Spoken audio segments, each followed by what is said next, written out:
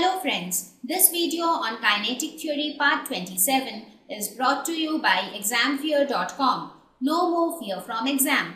Please make sure that you have watched all the videos from Part 1 to Part 26 before going ahead with Part 27.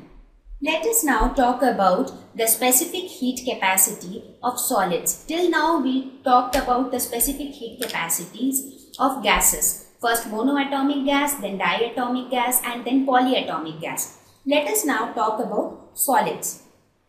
Now when talking about the specific heat capacity, let us consider that the solid consists of n atoms. Let us consider that the solid is constituted by n atoms. Now each atom can oscillate about its mean position, right? So each atom can oscillate about its mean position. Because it has n atoms, each can oscillate. That means each becomes a part of the vibrational degree of freedom. So how much does they contribute? Their contribution is kB into T. Vibrational. The contribution of vibrational degree of freedom is kB into T. Therefore, in one dimension, the average energy would be kB into T. Now, if I talk of 3 dimension, then the average energy would become 3 into kB into T.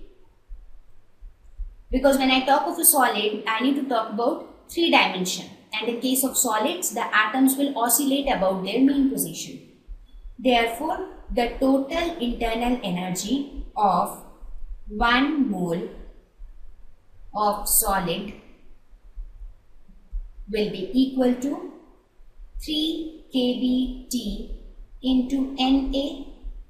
So this is equal to 3 RT. So this is the value of U. Now for solids from thermodynamics, we know that delta Q is equal to delta U plus P delta V. This is from the law of thermodynamics. Now if we consider that pressure is constant, that is at constant pressure is already constant. Now the change in volume, that is delta V, is negligible in case of solids, because if you see, in case of solids the change in volume is very less, because solids are packed with molecules and they have a fixed shape. So the change in volume is almost negligible. So we can consider the change in volume as 0. So this term becomes 0 and we get delta Q is equal to delta U.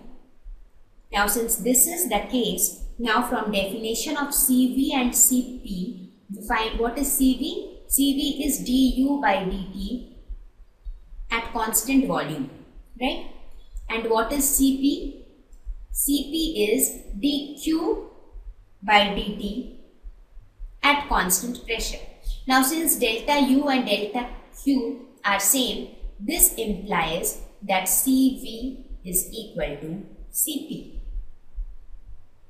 So what will be the value of CV? That is du by dt. Now in this case, U is equal to 3 RT. So this will be 3 R. So in case of solids, Cp is equal to Cv is equal to 3 R. So this is the relation between the specific heat capacities of solids. Thank you. Please visit examfear.com to watch free educational videos, try free online tests, get the best quality study materials, study from the best tutors and mentors, and much more. Thank you once again.